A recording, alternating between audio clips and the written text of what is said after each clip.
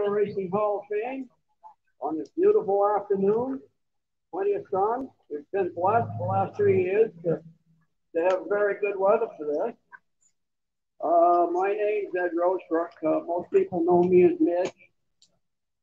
And next to me, when Paul gets over here, is my partner in crime, Paul Crane.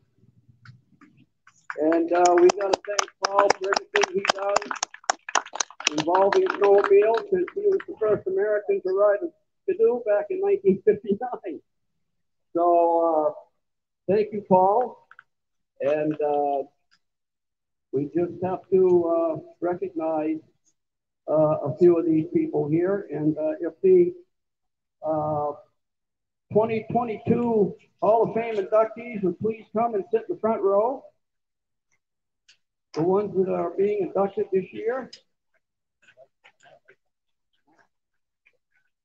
Please have a seat, and if the spouse is with them, I think there's enough room for a spouse or significant other. And it's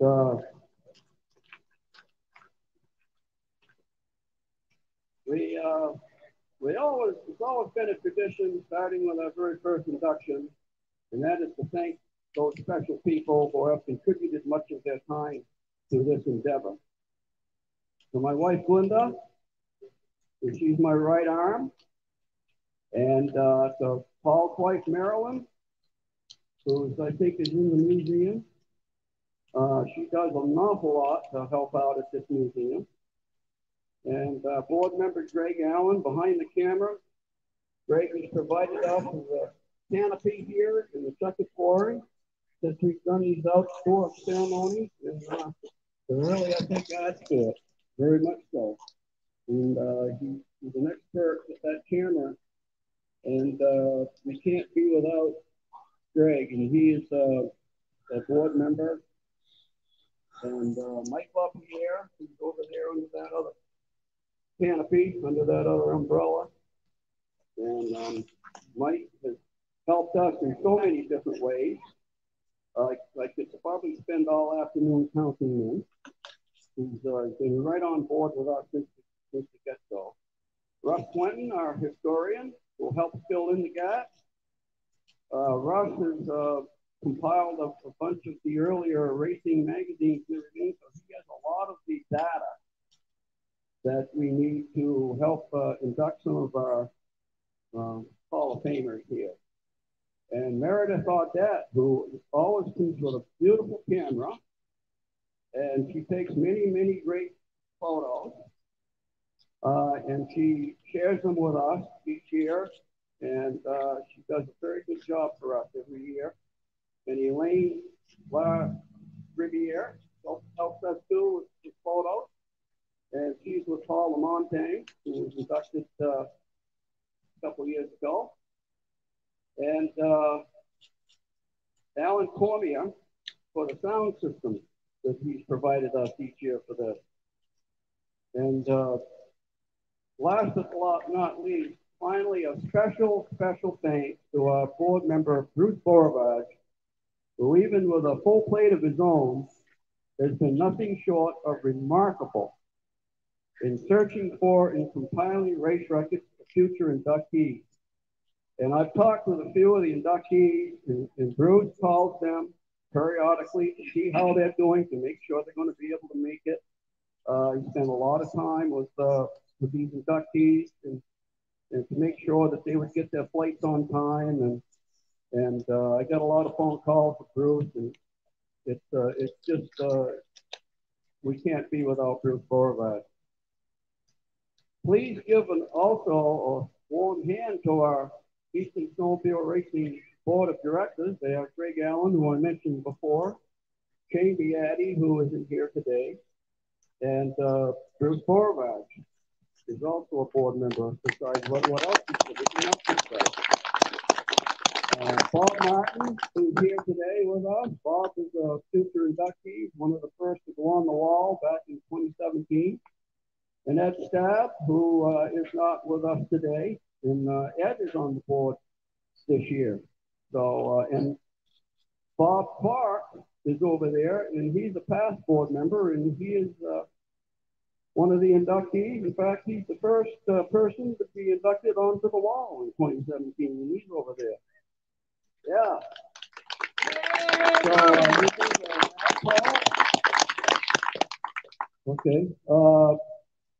Okay.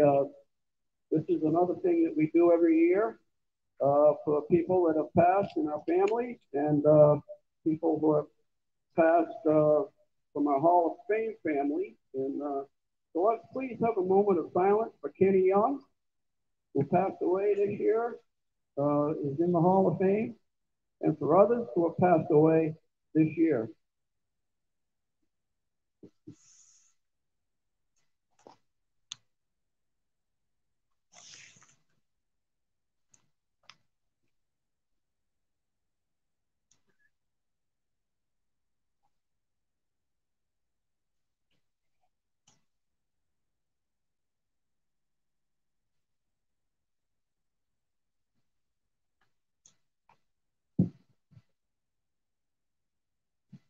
We have with us today many past members of the Hall of Fame. Bruce and Mary Dunham came today. Herb Yancey's here. Ron and Terry Hall are here. J.R. Tozier is here. Paul Montang and his significant other, Elaine Larry is here. Lois Lund is here. Diane and Jerry Baker are here. Bill and Kathy Abold are here. Chip Elwood is here. And as I mentioned before, Bob and Muriel Clark made it over from Vermont. And Steve Benoff is also here from Vermont. I don't know if I missed anybody or not, but I didn't mean to. We just announced who we expect is coming or think is coming. I don't know if Spencer Beatty and Lucas Nass are here today, but they're going to race again at Eagle River. Lucas took 7th in the final in 4-foot class last year. And give those guys a good hand for going like Eagle River this year. Beautiful sled this year. And we got to thank the Lancaster Motel again for inviting us to their after party for all the inductees, past and present. Just the inductees. I'm sorry they can only do it for the inductees. But it's the after party that they put on every year for us, and they do a great job. So they invite us over. And so please go back and enjoy yourselves. Enjoy the rest of the afternoon. And yeah, they do a great job for us. And we'll begin our ceremony as always by announcing last year's inductees, and they are William Abold, Diane Baker, Robert Bottom, Wayne Elwood, and Stephen Fenoff.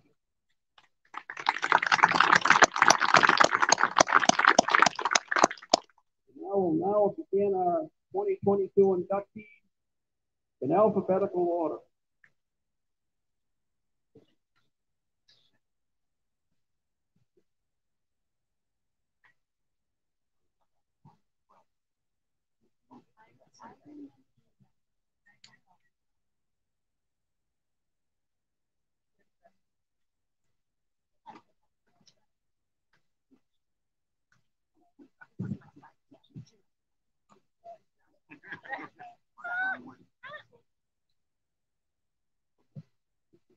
Larry Bierman.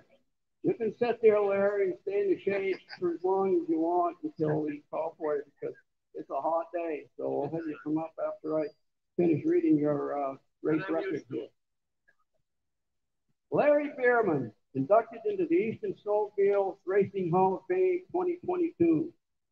Larry was the first Eastern Snowmobile racer to earn USSA's #1 gold bib for the 1970 season by winning more races than any other driver in 1968 and 69. In 1970, Larry won the New York State Championship along with the Adirondack Cup, and he also won the Pennsylvania State Championship. While racing Skidoo in the 1972 World Series in Ironwood, Michigan, Bierman won all heat races and semifinals in Mod 2, but he unfortunately hit the wall in the feature. In Mod 5, his choke stuck on one cylinder during the feature, but Larry still came in third, grabbing fifth in points for the Eastern Division in Mod 5, earned him gold bib number 11. Bierman was high points man for the 1972 and 73 seasons at the Weedsport Speedway in Weedsport, New York. Larry cleaned house at Coudersport, Pennsylvania in 1973 by winning in Mod 2, Mod 4, Mod 5, and 340 stock. He went home with over $4,000 and still holds the average speed record on this half-mile track in Mod 4 and Mod 5. Think about it, 60 years ago. For the 1972-73 season, Larry Bierman made history again by becoming the very first racer to earn 2 number 1 gold bibs, and is only the second person to do so by taking high points in Mod 2, Mod 4, and fifth in Mod 5. Larry was offered a spot as driver for the Alouette factory team by Gilles Villeneuve in 1974, but he decided instead to become a USSA race director, which he was for the 74 and 75 season. Larry Bierman raced for Postage Skidoo, P. Frames Motor Speed, and Elliott and Hutchins Skidoo, all New York distributors. He was regarded as the man to beat by his many competitors during the golden era of snowmobile racing. Ladies and gentlemen, Larry Bierman.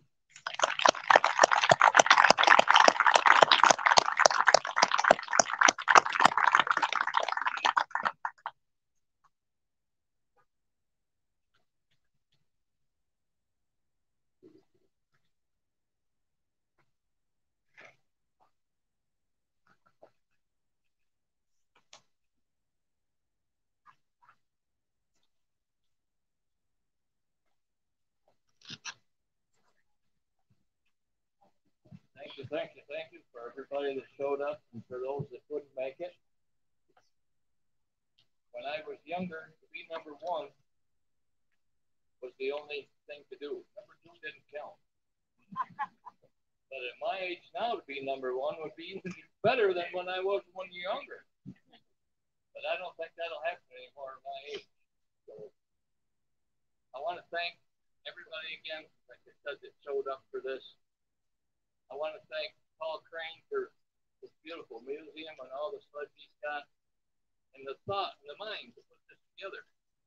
I want to thank Edward Rosenbrook for starting the Hall of Fame, which would have never happened in the West, because they looked at us as cowboys, just falling off a horse. We rode the horse better than they did.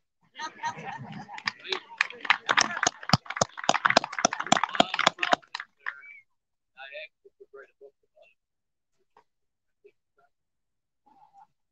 I want to thank USSA for starting the organization, which all of a sudden just come to be. Nobody thought it was going to happen. It get here as big as it was. They didn't even think that. We had to scratch to try to get members to really get this thing going. And once it started, wow, did it take off. And I wish we still had some day like that for the younger people, but they'd rather be in one of them little buzz cars, Snowmobile. I want to acknowledge and thank all my sponsors, Tasha's Nursery and Fruit Farm. He was my first sponsor, which I was a fruit farmer, and who thought another fruit farmer would sponsor another fruit farmer? But he was a great guy. Glenn Downey, Weedsport Speedway, sponsored me for 1 year. Elliott Hutchison sponsored me. E&M Speed Shop. Mel Johnson and his partners did all the brain work on the scene. I more or less was the judge. The Dufresne brothers, AC Delco, Mark III Oil. They were all my sponsors, and I want to thank all of them. If it wasn't for them, I probably wouldn't be here today. I mean, I worked hard a 7-day week, or 5-day week on the sled. I'd come home Sunday night, Monday morning, I would be back to being a fleet tearing the sled down. And you gotta eat and sleep it to be a number one, or to think you were gonna win this race. I didn't go to come in second. And that's what B&M was behind me and all of my other sponsors. My 2 sons were the same way. I have a younger son, Scott, that has won 5 national champions in go-kart racing. And my older son was probably the best Yamaha engine builder in the state. And politics got into that too, and then what? I want to thank Oscar St. Anne, was my partner for 2 years, for letting them do the bagel. And we're all really appreciate it. Holding it. He belongs up here with me. But that's not an answer. It's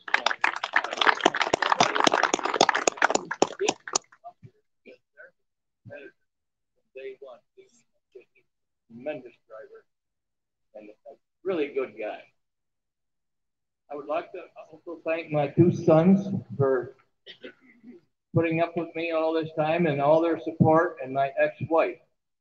And for all the weekends I wasn't home. I mean, that was a lot of years, a lot of weekends. So I think everybody knows what that's all about. I want to thank everybody again for participating in the sport and for attending this Celebrity Hall of Fame. This really means more to me than anything.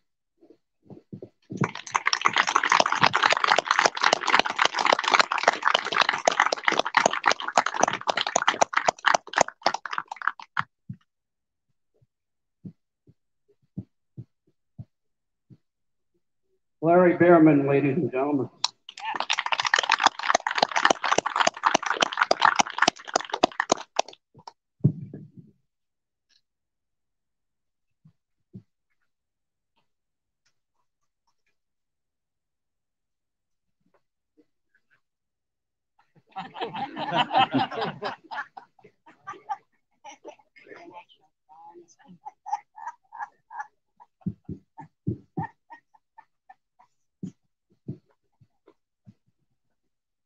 Our next recipient is Anthony Butch Consolini.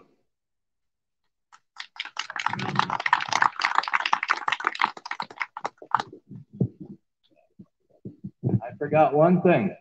If it wasn't for all the board members, this wouldn't happen, and their knowledge to put this together. So thanks a million for all the board members.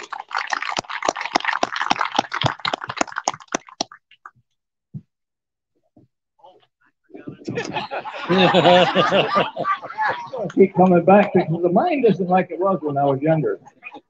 There's a guy here sitting in the audience. I call him the encyclopedia of racing. Everybody knows who he is, Bruce. And if it wasn't for him, I'd still be trying to find my way out of the Manchester airport.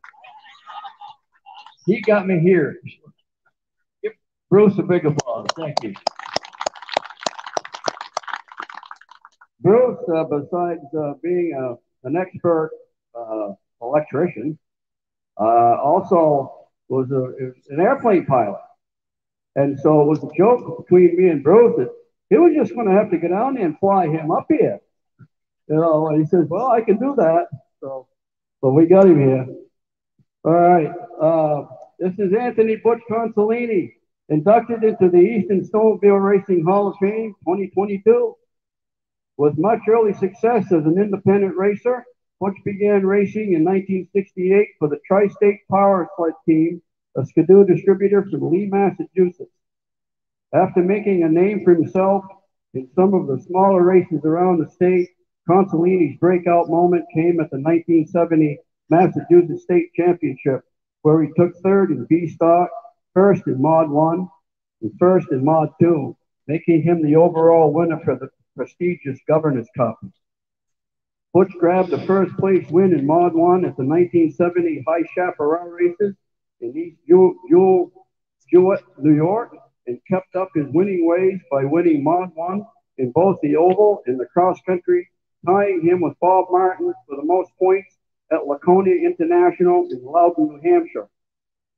For the 1970, he wound up third in points for the Eastern Division in USSA.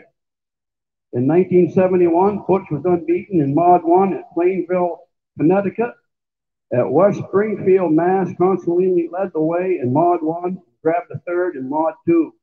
He took first place in Mod 1 and third in Mod 2 at Monticello, New York. With a second place finish in Mod 1 at Bangor, Maine, Butch continues his winning ways by garnering first place in Thompson, Connecticut. After a second place finish in Mod 1 at Barry, Vermont, Consolini tied with Timberland Machines team captain Bob Fortin for top points in Mod 1 in the Eastern Division of USSA with 78. And we know how Bob Fortin was. And to even top the points for Bob Fortin back then would have been a tough thing. Driving the new 295 and 340 three-cylinder Blizzard, Butch raced to 5 consecutive wins in Mod 1 at Canton, Connecticut. First at Scarborough, Maine, first at Bangor, Maine, first in both Mod 1 and Mod 2 at Lancaster, grabbing a Kilkenny Cup, and first in Mod 1 and Mod 2 in Northampton, Mass. Anthony was a force to be reckoned with in the Mod 1 and Mod 2 classes. He was number 1 in points for the 1972 season in the USSA Eastern Division with 1,812. Due to canceled events of a warm 1973 winter, he still wound up number 1 in points again in Mod 1 with 1,315 points, including a Mod 1 win at the Pennsylvania State Championship. Butch held the top points total 3 years in a row in Mod 1, competing in a class that totaled thousands of active drivers. He wore gold bibs number 20, 12, and 6 during his totally dominating career. And it's just a pleasure because I remember watching Butch race at Lancaster, and he was one of the best. So Butch, please come on up here.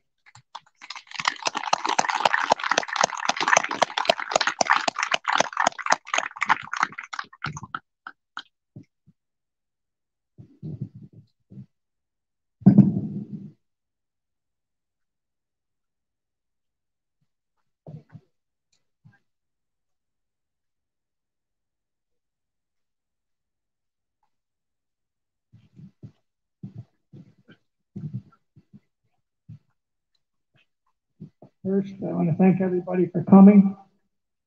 Second, for the committee that has even considered inducting me into this Hall of Fame, which to me is fantastic.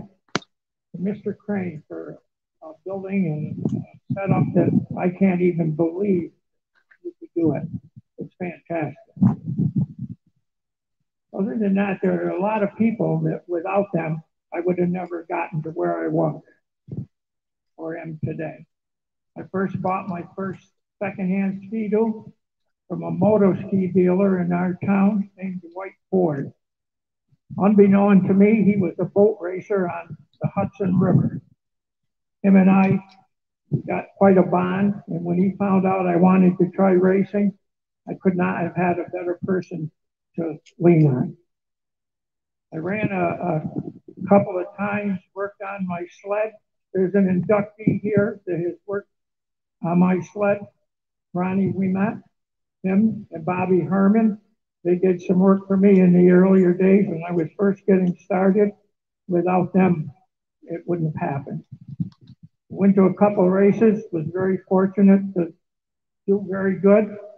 And Mr. Fred LeGrant asked me if I was interested in putting my sled on their tractor trailer. Just about knocked me over. That wasn't even a question that needed to be asked. After that, I worked with them and drove for them. I still took care of my own sled, but Mr. LeGrant had quite an operation at Tri-State Power Sled, the distributor for Bombardier, and he was like family. Him and his wife were like family to myself, my wife, and my family. We traveled around and went to a lot of different places. And I'll tell you, I don't even remember half of these things that they just said. It's been so long ago. But it was great to be inducted, and I really appreciate it. And the only other thing I want to do is thank my family that came today. I was surprised. I didn't know that they were all going to be here. And also, the person that put up with all of this, my wife, who she is sitting over here in the shade because she can't be out in the sun. To them, I owe an awful lot. Thank everybody. Thank you again. Thank you, Bob. And if you look the photo on his plaque, I think he could have been a double for Frankie Avalon. Pretty handsome little Italian right there.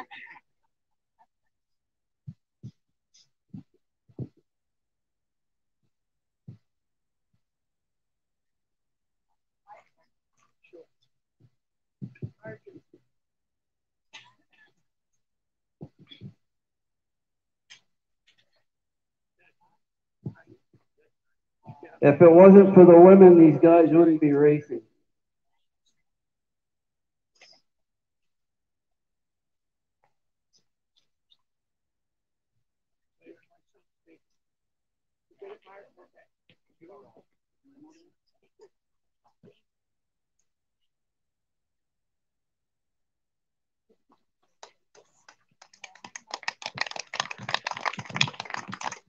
Push Consolini, ladies and gentlemen.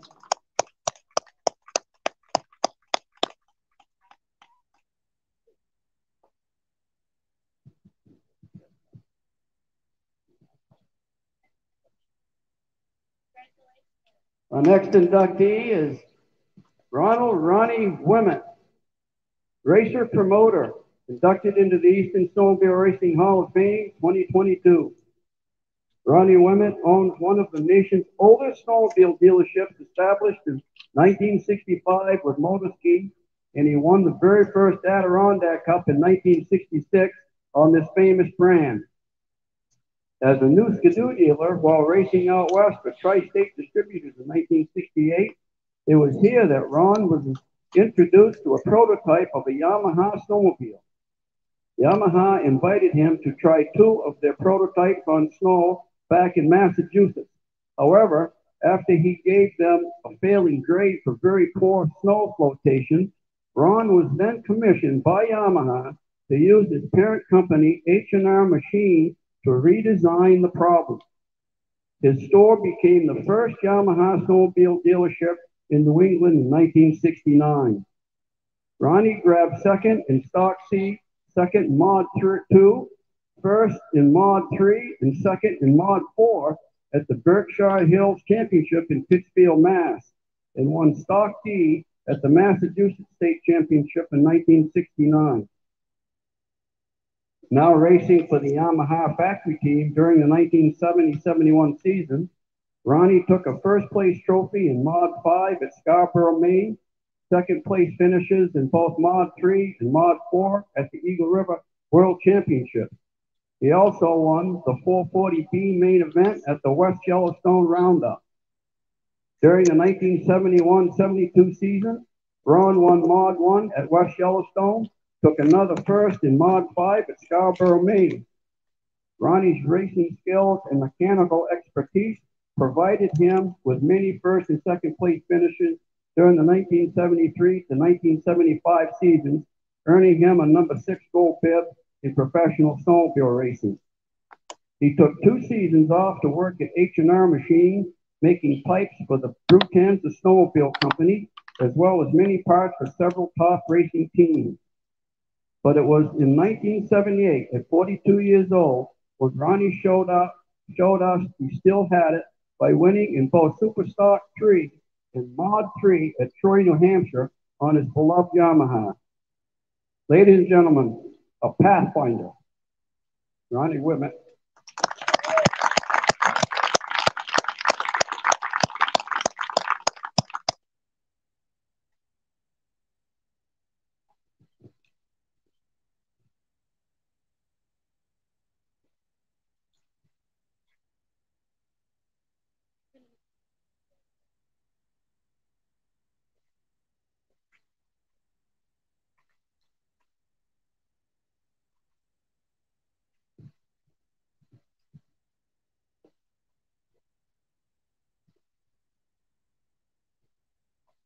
like to summon the guy that got up here first and spoke.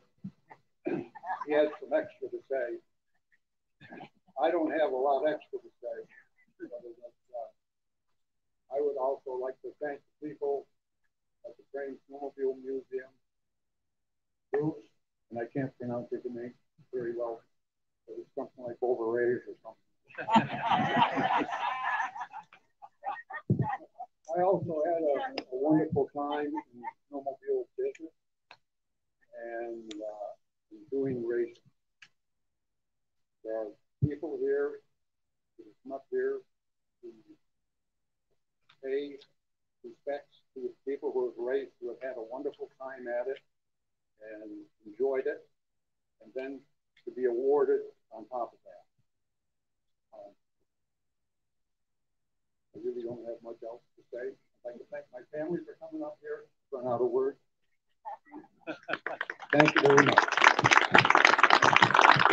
Ronnie Women, ladies and gentlemen.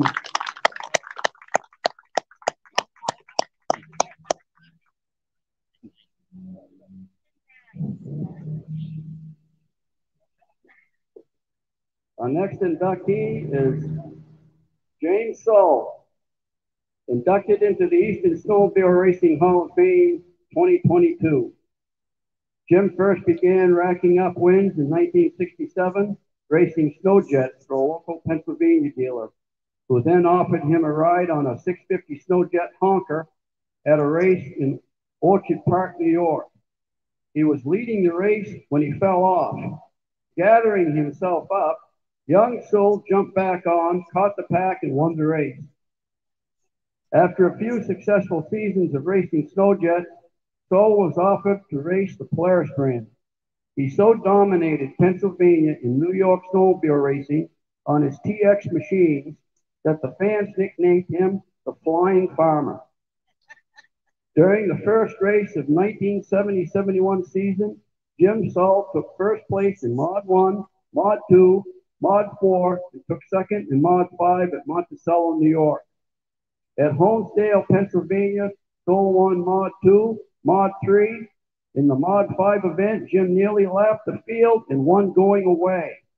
He won every race he entered at Corey, Pennsylvania, taking first in Mod 1, Mod 2, Mod 4, and Mod 5. Jim won both the Pennsylvania State Championship in Homestead and the New York State Championship in Boonville. He amassed a point total for the season of 318, more than doubling the second place point total of 150.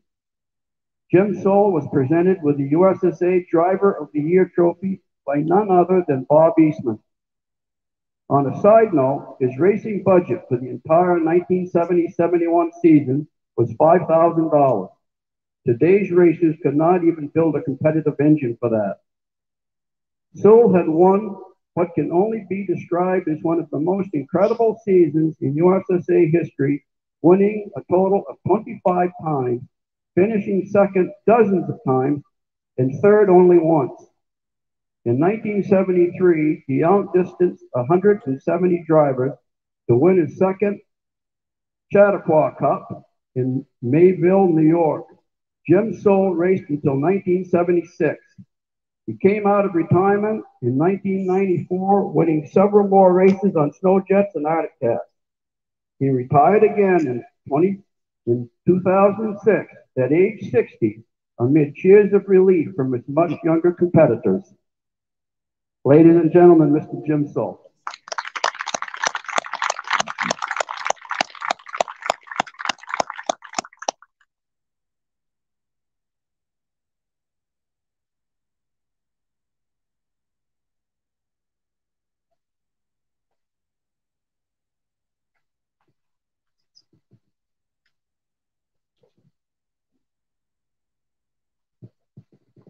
I'd like to thank the Eastern Snowmobile Hall of Fame for inviting me up and inducting me. I'd also like to thank my family and my other half, Claudia. She came with us and she set this up for me last night. They surprised me by when I pulled into the restaurant, my daughter and my son-in-law showed up there. So they kind of surprised me. Took my cousin along with us. We picked him up in Buffalo and brought him up to go with us to see the induction. I'd like to thank Dick Kennedy, my friend of 60 years. He went to most every race I went to. Helped me work on sleds all weekend. Didn't get a whole lot of credit, but that was my friend, and he's still my friend. Dick Coos was the dealer that I first started to ride for. I rode motorcycles after I got out of high school, and he's the one that taught me never look back. I raced him a couple times. He was very good, and I seemed like I was a little better, and I really caught heck from him because we were racing scrambles, and I turned around and I looked back, and I went. He was behind me and went like that, and said, "Next time, don't ever look back." So I never looked back. Billy Dean was the distributor for Snowjet, and I started riding Snowjet for Billy Dean. Tony Jansen Sr. was the owner of Tony Jansen Automotive. They helped work on the sleds. They were real good on motors. Bob Eastman, of course, gave us a lot of ins and outs. Bruce has been great, keeping us informed on coming up here, when to be here, and how to get here, and everything else. Thank you, Bruce. Homer Casgrain, which is past now, he owned the A.H. Burley Company, which was a distributor for Polaris. Bob Best was a salesman for them. I'd like to thank all my fans and anyone else that I've forgotten to mention. When I first started racing in my teens, it was on a motorcycle. I got pretty good on a motorcycle, I guess. And, Billy Dean was the distributor, so he sent the first honker over here, and I took that down to Orchard Park and cleaned up down there after I got up, after I fell. But sometimes you got to fall before you rise. Raced Snowjet for Tony Jansen, sent 6 sleds up to Erie one time for a cross country, and all these guys owned these sleds. Jansen worked on them all, and he made them run good. So I'd get off of one sled, and the next guy would say, "Take mine, take mine." So I did that 4 or 5 times, cleaned up all the Snowjet desires. I drove grapes in northeast Pennsylvania for Welch Foods, and I was delivering grapes one night, sitting in the truck, and 2 guys are coming up to the truck, and I wonder who these guys are. Well, it was Homer Casgrain, the owner of the Burley Company, and Bob Best, the salesman, and they wanted to know if they gave Coos the dealership for Polaris, if he would take it on, and they wanted to know if I would ride Polaris. So I said, yeah, I'd ride it. So they started me with, between Bob Eastman and them, they sent 2 Playmates, 295 and a 340 up to, for Burley to let me ride, and I rode them on in grass drag in Corey, Pennsylvania. We won everything up there on the grass drag. Those little Playmates would jump 3 feet off the ground, and sometimes I just kind of wheelie down through, so I got used to doing wheelies. We won those. Then we went over to Corey, another race. We went over to Corey. They gave me a 396 single cylinder, and we raced on a school track. It was flat, but the sides were quite high on each side. And every time I'd pass somebody, instead of passing them on the inside, I'd pass them on the outside. I'd go up over the bank. The people on the other side of the track thought I was flying. So that's when they gave me the Flying Farmer. We raced another race on the flat track. The next day they had they were building a new school. We raced on the field, and everybody told me, watch out for Yancey. Yancey's out to get you. So, Bub, I think you missed me. Anyway, we had a good time.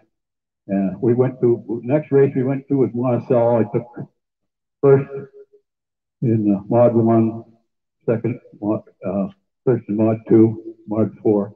But I had Dick with me, and I got to tell this little story about Dick. Dick would always go along. I'd say, "Hey, Dick, let me use your handkerchief."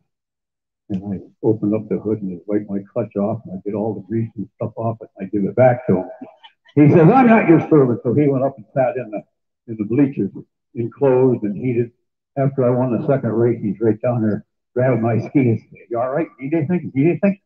And so we had car trouble on the way down to Monticello, but I ended up a good day. We didn't have any lights on the car, and it was snowing, so we had one guy on the left side with a flashlight, one guy on the right side with a flashlight. We made it to the race. On the way back, we made it as far as Binghamton. I had a flat tire, so I'd only made won $3,000 that weekend. They wanted to eat, so I said, "Well, we'll go to the gas station here and see if we can find a used tire." We got a used tire, got that on the car. So I took them over to McDonald's across the street, and I gave each a cheeseburger and a small fry. So we headed home. But when I got home, I bought my grandmother a brand new car, a brand new Ford Torino. Then we went on up to Boonville, won the Andronic Cup up there, beating all the factory sleds. I think the reason for beating the sleds is when we had motorcycles, we used to put bolts through the tires, and we could lay the bikes right down. They had so much traction, much grip that you could lay the bike down, touch the handlebar. So I figured I'd do that with a sled. So I did that with a sled. I put a three-corner plow on. I think it was before we had carbides, before we had studs. But it was an icy track that day, and it was. I didn't have any problem staying in front of them. I did run the Winnipeg to St. Paul one year. It was 52 below zero when we got there. The chill factor made it about 150 below zero, and it was cold. I actually took towels out of the motel where I went. We had to get up 4 o'clock was the start line. I'd take towels and stuff them in my pants to keep warm. I had a stocking mask on, cloth one. I had a leather one over the top of that. I had a helmet with a full shield. And if you went like this, your lips would freeze together. So that was my thing at Winnipeg. I had experience, but didn't go along. I mashed the sled up, blew the motor up. Of course, I was running pretty good. I should have made a right, and I made a left, and I stuck the motor. Who's right behind me comes running in here a couple minutes later is Bob Easton. Well, he placed that day. I didn't. I had to come home. So that was my Winnipeg to St. Paul. 2 years ago, we had Mike Kemper wrote an article in the Vintage Snowmobile magazine, and he wanted me to come to Weedsport to a vintage show. And Bobby and I were walking through the pits, and this young man comes up to me. He said, "Are you Jim Saul?" And I said, "Well, I could be." And he said, "I've been holding this ticket. He was hoping to get me to sign a program, and he'd been holding it since he was 8 years old. Wow. It was 1971 ticket. So I signed that, and that gave me a great feeling. In closing, I want to thank everybody again. Thank everybody for coming out today. I'd like to thank the board for nominating me and inducting me, and hope everybody has a good day. Thank you.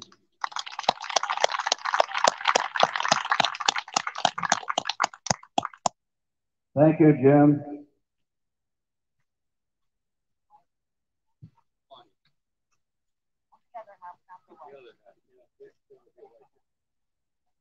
I go too fast.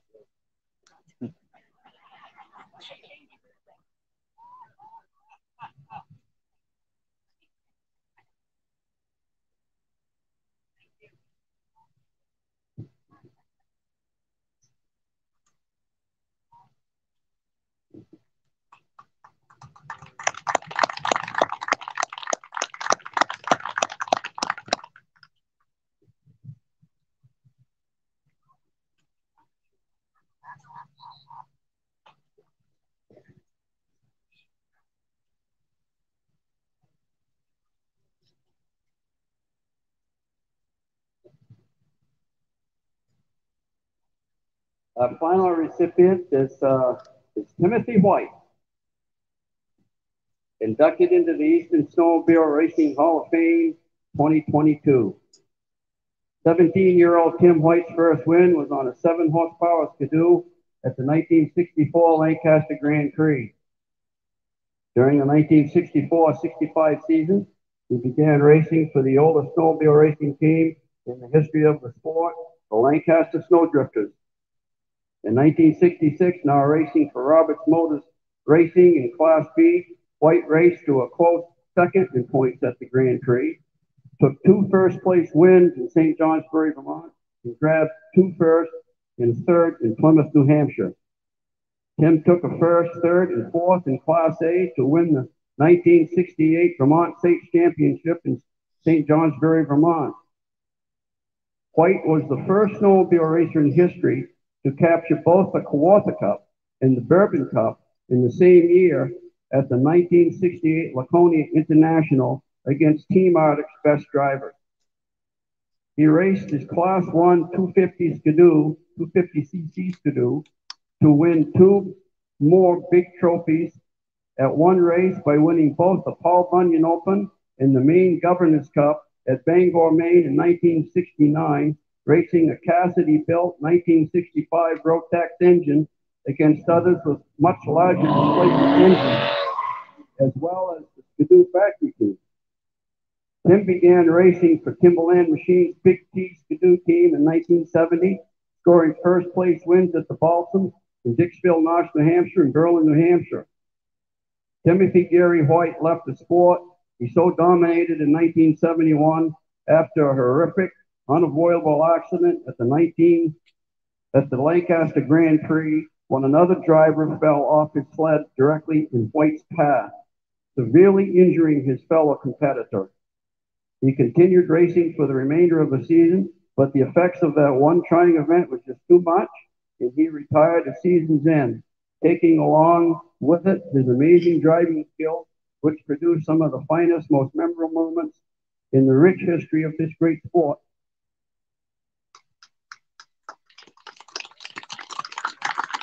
Turn up, please, come on. This is Verna White. Tim White passed away in 2012.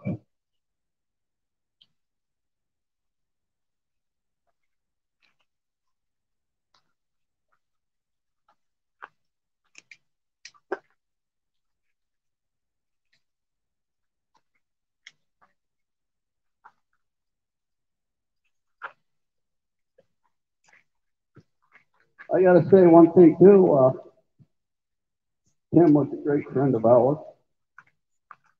I grew up with Tim.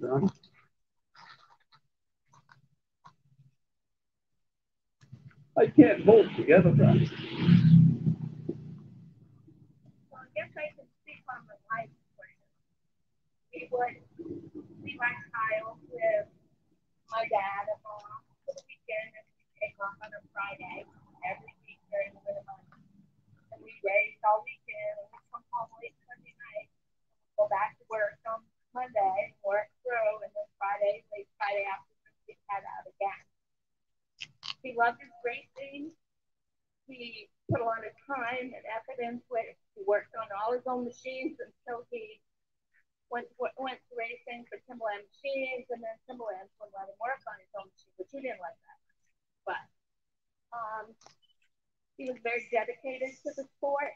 He was very dedicated to the friends that he made in the sport. And he leaves a really big legacy for his 3 kids. And I'm really proud to accept this honor.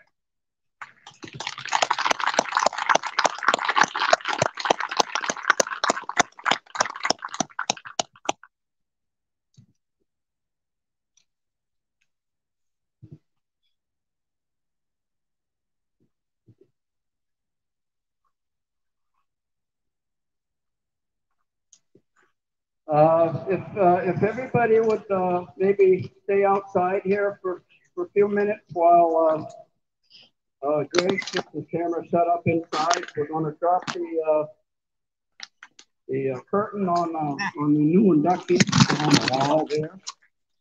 And Mike up here is going in.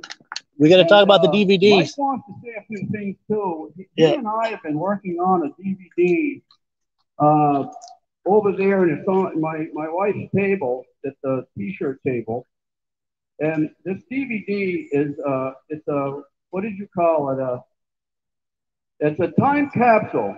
It was an 8mm film of the 1971 Grand Prix, and it's like if you're interested in looking at how it was back in the early 70s, if you're interested in how the sleds looked when they were brand spanking new, if you want to see a brand spanking new King Cat 4-cylinder, if you want to see a brand spanking new TX 650 and 800, if you want to see brand new Blizzards, brand new Snowjets,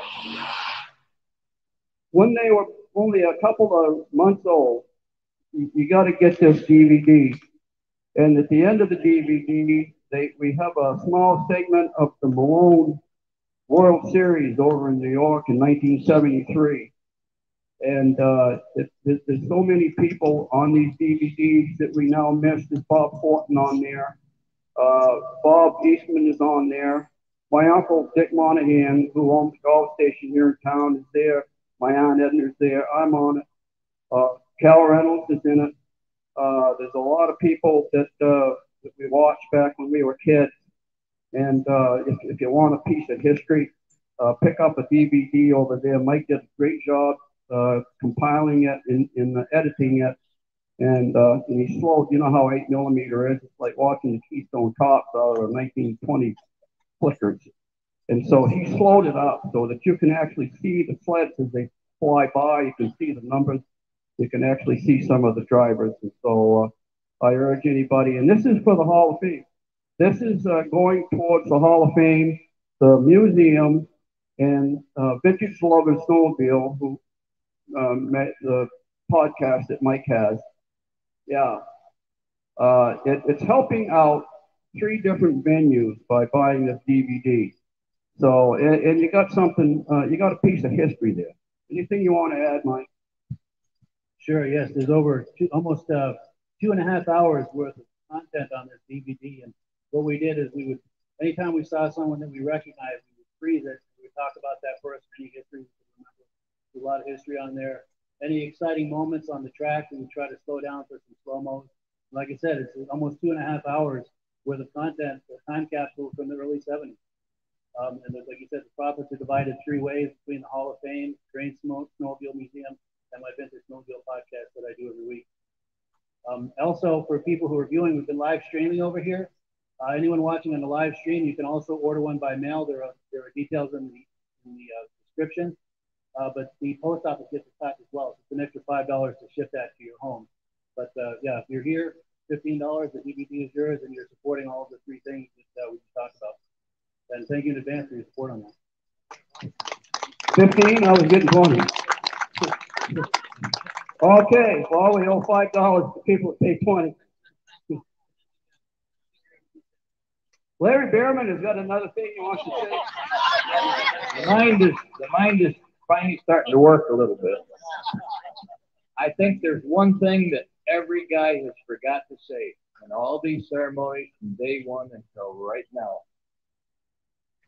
I want to thank all the diehards that showed up every weekend hoping that would be their day of glory. And I want a big hand for them, because if it wasn't for them, none of us would be here. Thank God. Now, Larry came up and wanted to know if I want to say one more thing. You know what? These guys can talk all day if they want. This is what it's for. It's for those guys sitting there. And this is all we do it for, is for these pioneers. So anything anybody else has got to add, just come on up and add, because you're going home, and unfortunately, probably some of you people are a long ways off, and we may not, get you back here. So this is the time to say anything at all. And yeah, and also Paul just pointed out, don't forget the Lancaster Motel is putting on the after party for the inductees, present and past. And so please go down there after the show and get a little bite and mingle and a little camaraderie amongst y'all. And we'll be down later. We're going to pick up, but we'll be down later. So if you'd hang, yeah, we got to do the 50-50 drawing. All right. Oh yeah, and Mike just hit me with we've got a 6 DVD set. If anybody's interested in watching all of our inductions, this is the 6th induction that we did. We've got DVDs on all of them. So the people that you see on the wall in there, if you want to watch them as they get their plaques and watch the speeches that they made and stuff, some of these guys, get the DVDs because it's all on there. Every single induction has been recorded. So we have a 6 DVD set. How much is that, Mike? Okay, $60 plus $5 to ship, but it's a piece of history. Yeah, and Mike has got bonus videos where he talked to the inductees. He had interviews with all of them, and you know, after you get away from the camera, sometimes there's a lot of information that these guys didn't remember to say that they say on these little interviews that Mike does after, and you can learn a lot from the history of this sport by getting these DVDs. And that one was the Grand Prix in the Malone race. So please feel free to go over and pick those up. Anything you want to say, Mike? Yeah, one other comment about the 6 DVD set. Episode 6 is being recorded as we speak by our friend Greg over here. So it's going to take me a little while to edit that. We're taking pre-orders is what we're doing. So if you do a pre-order today, my promise to you is to get it out to you by Halloween, to have it edited and finished, the whole 6 DVD set with all of the inductions, plus interviews and other bonus footage. A lot of information on there.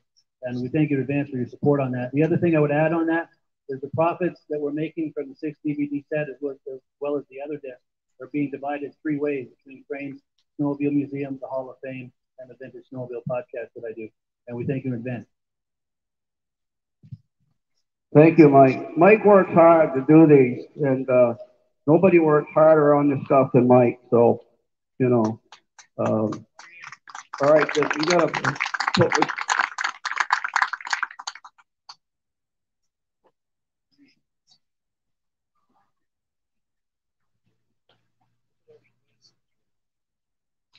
All right, winning ticket is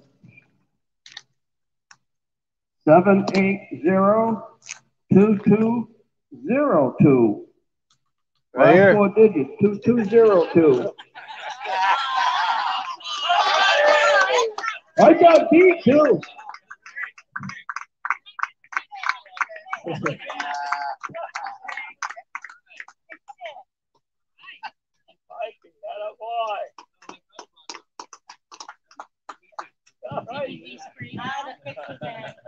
My friend Bruce Overbad and a fellow board member wants to say a few words.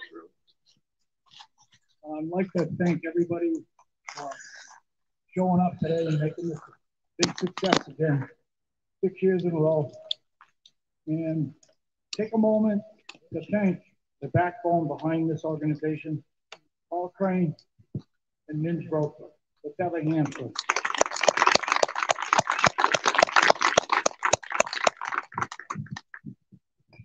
Thank you, Bruce. Thank you. Thanks a lot, Bruce. Yeah, so this actually, I guess, concludes our induction ceremony. And Mike LaPierre needs some time to set up inside the museum. It actually concludes our outside portion of it. We're going to go inside. We're going to have the inductees go in and stand there while we unveil them on the wall. Their families, please come in and watch this. And then if you want to have photos taken in front of your plaques and things like that, stay as long as you need.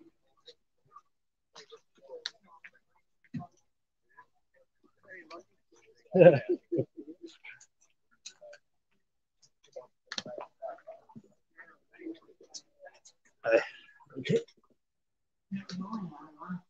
Yeah, but it was like there was okay.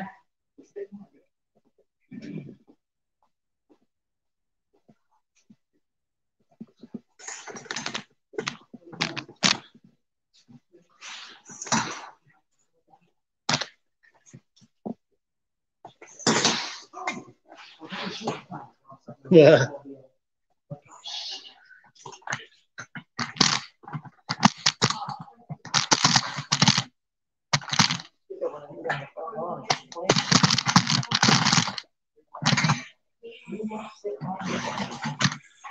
Okay. So let me just get situated here. We're going to have the unveiling. Oh, I'm sorry, I'm just talking to the camera. We're live on Facebook and YouTube.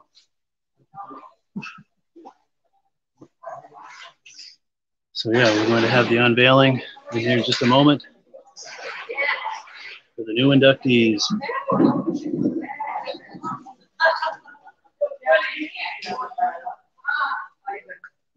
And thank you, Lacey, so much. Thank you so much for that, Lacey. We appreciate it.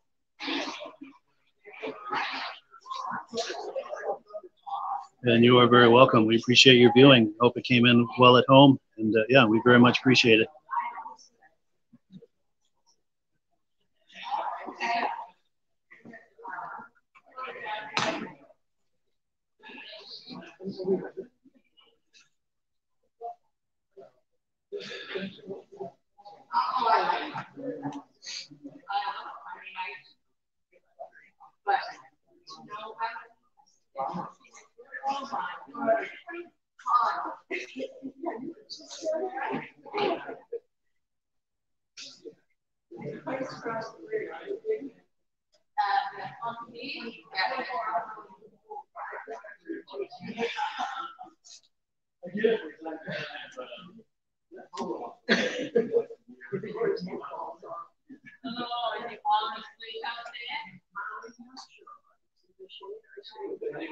So while we're waiting, we'll take a quick look at all of the snowmobiles here in the museum, Crane Snowmobile Museum, 172 Main Street, Lancaster, New Hampshire. If you're ever in the area, come on by. It is by appointment only, so you want to call in advance. If you see you're going to be coming through Lancaster, call in advance, make arrangements to come in and check out the museum.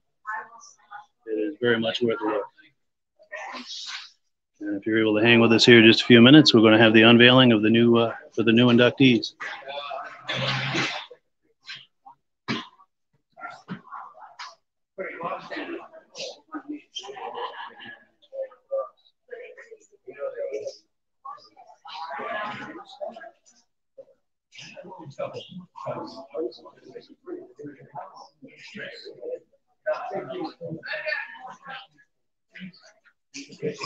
All right, here it is, folks. Drum roll, please.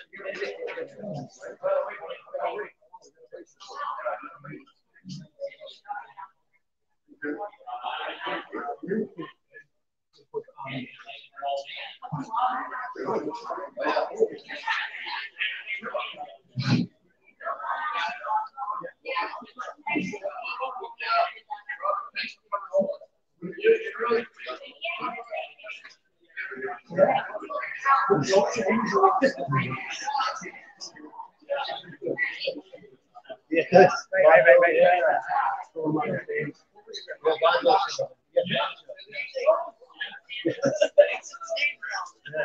Photographers and videographers understand. You do great photos, by the way. You do the work.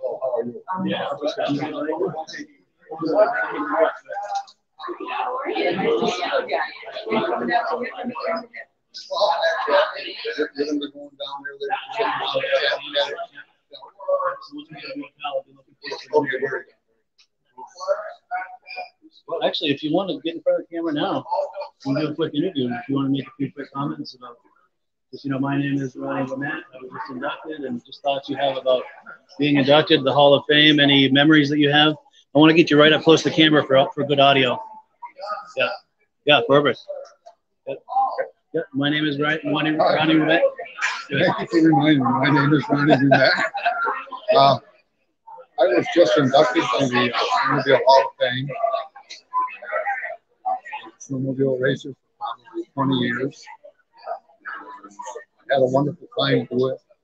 Snowmobile racing, a lot of work. And very, very much impressed. I would be considered among some of the great races that we had back here in the Northeast. Really thanks to the Train Museum, Bruce, all being a part of keeping this thing together. It's a wonderful, wonderful sport, and I think it's the spectators, sponsors, people that keep this thing going. Awesome. Thank you so much. Appreciate that. Cool deal. Yeah, so this is going out to, this goes out to 8 different places on Facebook and YouTube Live. So they're live for the whole hour. Yeah. I do a podcast. Finishing the podcast every week.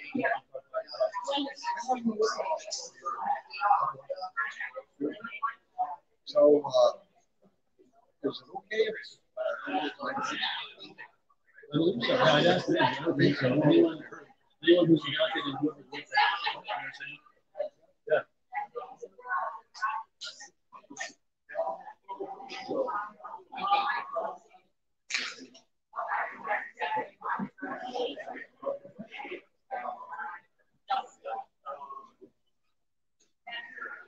My son put the beer in my wife said,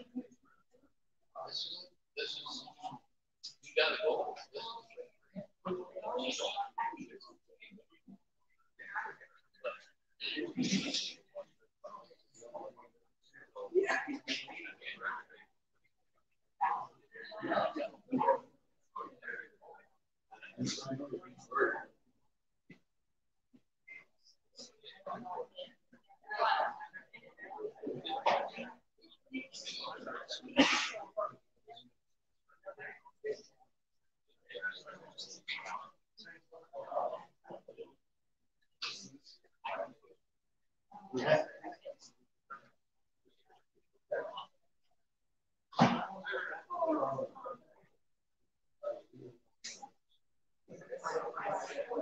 Yeah, in just a moment here, we're going to have the unveiling.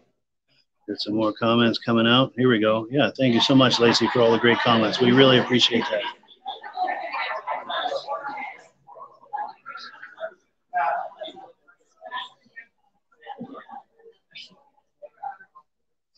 Yeah, we're very happy, Lacey, that you're able to view that in real live and in real time while he was being inducted. It was a great time here if you were in person, and we're glad that you were able to enjoy that in your home.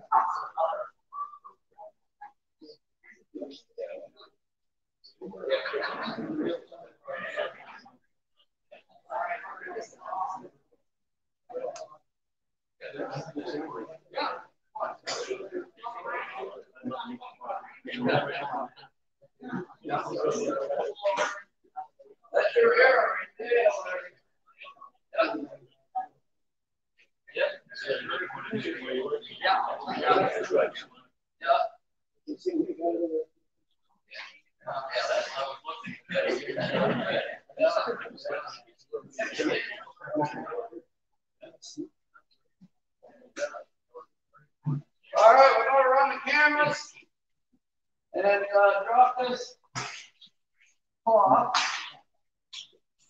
and count of 3. Drum roll, please. All right, 1, 2, 3.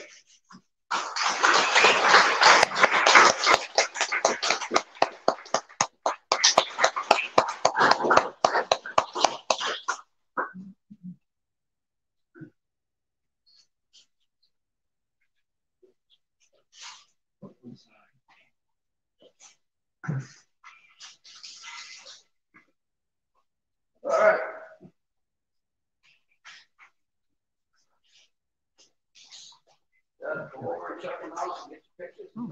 Gonna be a lot of people making comments in here. That's all right.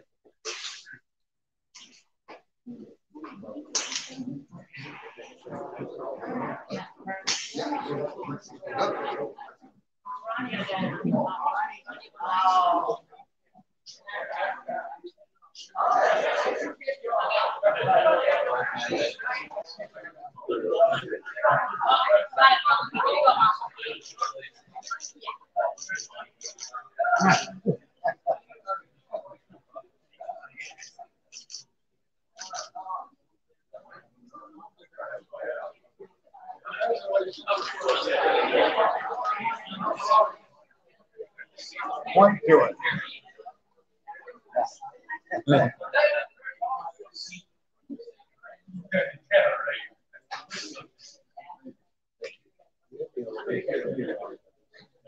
Now I know.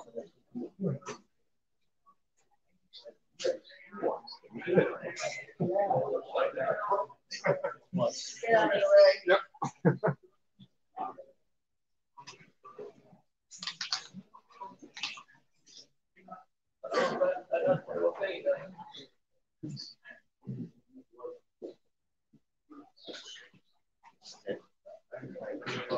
Yeah. All right, got it in the car. Oh, yeah, I forgot. We're good. We're good. We got the real one. Yeah, that's right.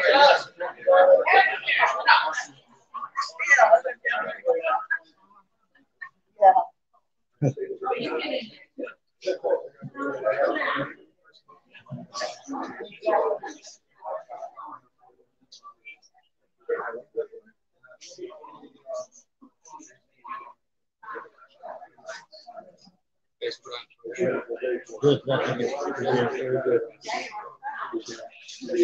Yeah, be sure and check it out on Facebook.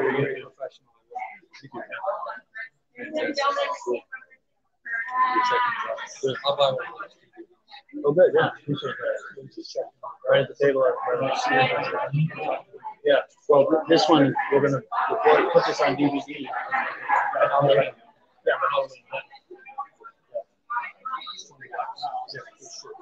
Yeah. Well, that's 65 to the 60 to the 70. It's the other one is 15, the 8mm time capsule project.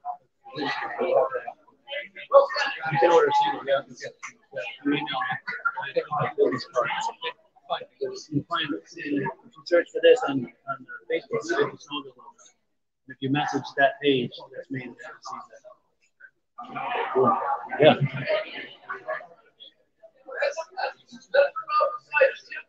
Yeah, it's a lot of fun.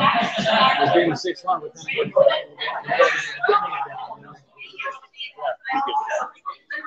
And if you get on that Facebook page, this is where this live stream is.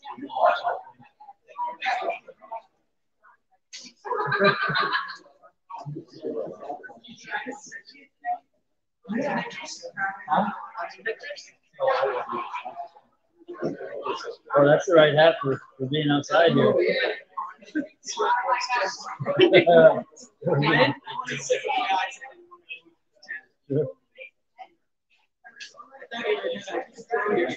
Yeah. If you could hear the swears that were going on in my head. Really?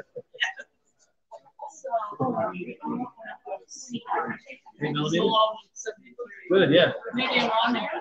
I didn't see it. When we looked earlier, we probably could recognize, you know. Sure. Yeah, if you do, let us know. Yeah, they're out on the table there. $15 for the 8mm time capsule. Yeah. Cool. Sure. We got it lucky. And maybe when we got it, It's not already up there? yeah, going lucky.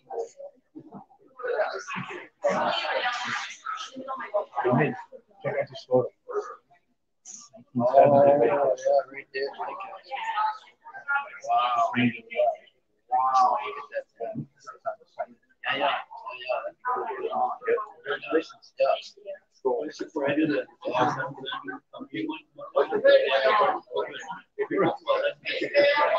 I couldn't hold together the camera. I was too close to the camera.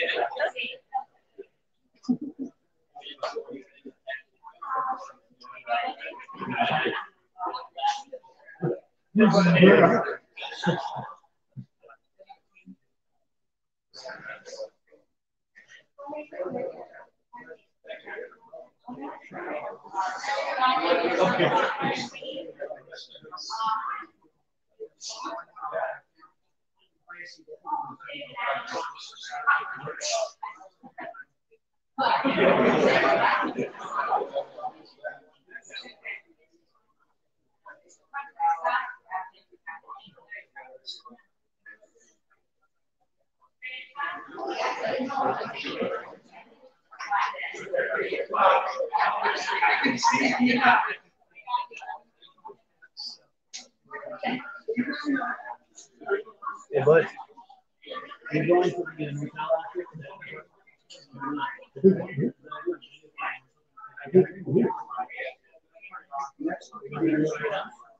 You want to stand in front of the camera? Just like the next recording on my name.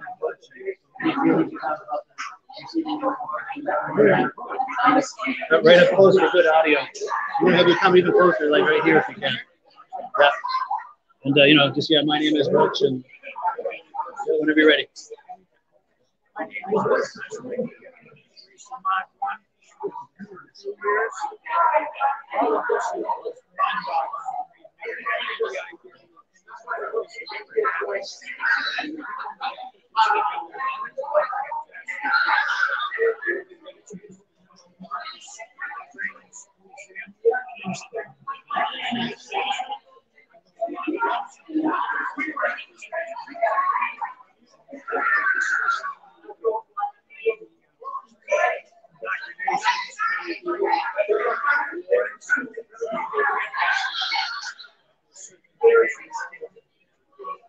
Perfect. Yeah, thank you so much. Congratulations.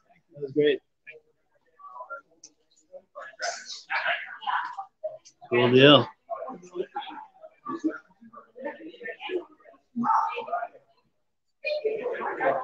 Yeah, nice to meet you.